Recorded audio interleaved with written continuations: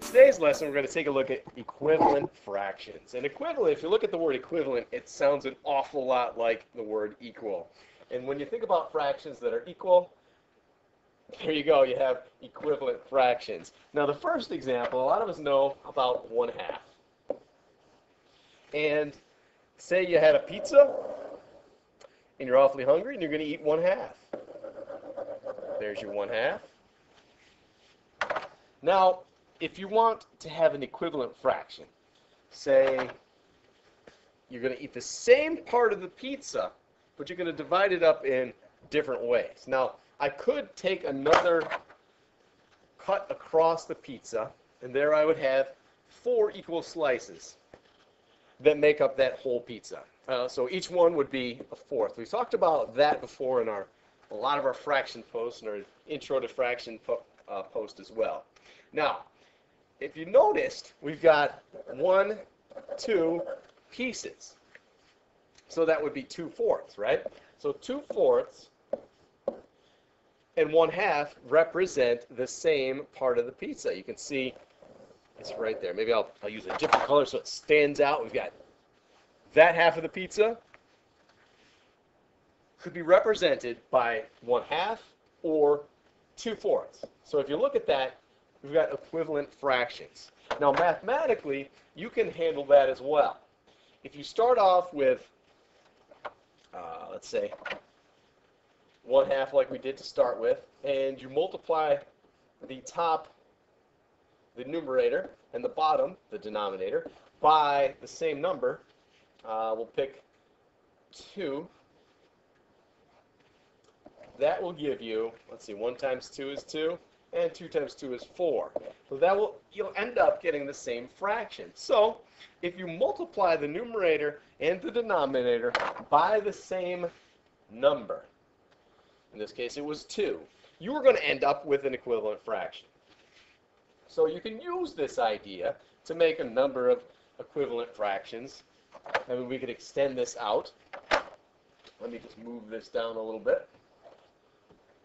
You can extend this out, and then you could multiply. You could pick any number, really. Let's try something a little different here. We'll bring up some dice.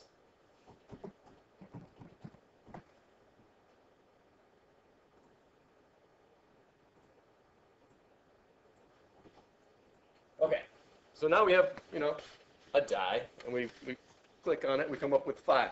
Now you can multiply the numerator and denominator by that 5. And the key is you want to treat the numerator and denominator the same. You're multiplying both the top and the bottom by 5. In essence, it's really like 5/5, which would be 1, and that leads you back to the identity property. And when you multiply anything by 1, like in the identity property, you're going to get the same value.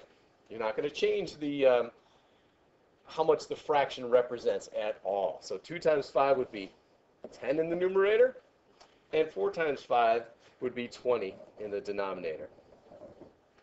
And 1/2 is a great fraction to really look at. It's a benchmark fraction. We made a post about that. And anytime you have a fraction equivalent to 1/2, your numerator is going to be half of the denominator, and that's exactly what's happening here. 10 is actually 1/2 of 20, so that would equal 1/2. Now, sometimes you are given a fraction or one complete fraction. Let's do something a little more complex than 1. So we'll start with, why don't we go with 5, let's see, 5/8.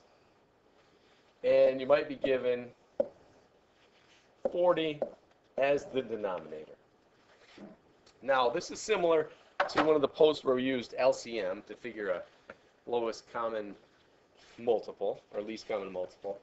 And in this case, you're going to handle that same way. You'll think to yourself, 8 times what equals 40? Well, I know, and I bet you were thinking this too, so good for you, that 8 times 5 equals 40. And what you do to the denominator, you have to do to the numerator. So we'll multiply that by 5. You get 5 times 5 equals 25.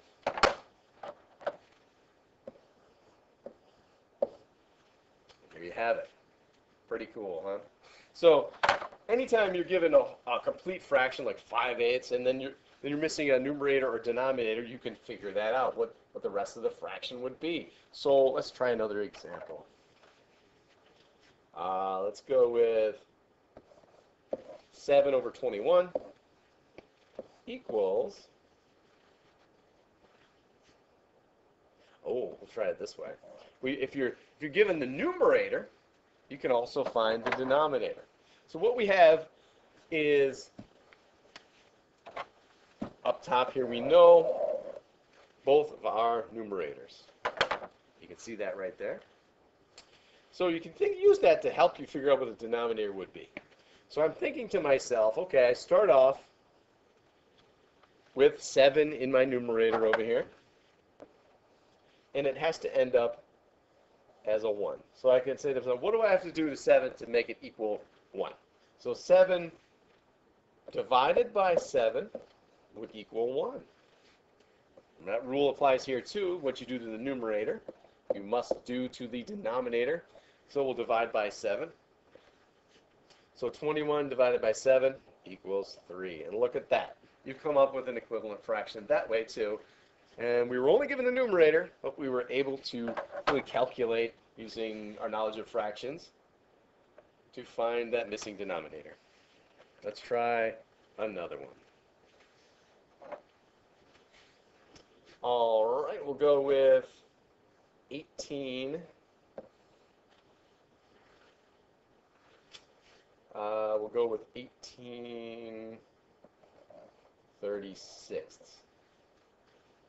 equals 9